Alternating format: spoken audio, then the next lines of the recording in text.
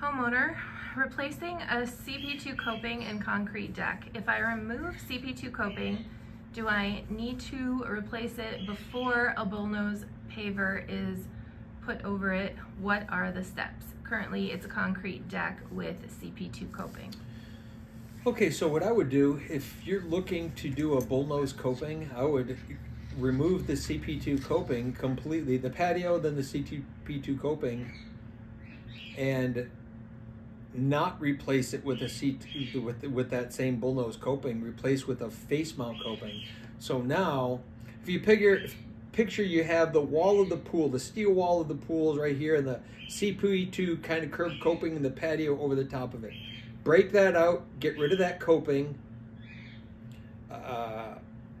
get a face mount coping that mounts right at the bottom, so it's flush with the top of the wall.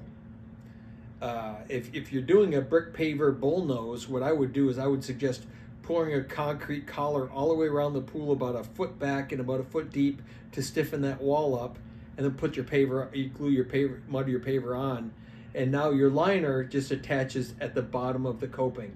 So you have wall and liner, copings right here. It's just a little strip that you lock the liner in, and now you have your bullnose of pavers. Then you do whatever you want on the backside.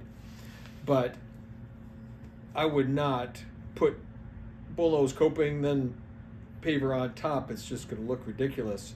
I would eliminate that whole thing and just do a face mount coping, so that the liner comes up and stops right at the bottom of the bullnose is over the top, and now you finish the patio however you want to.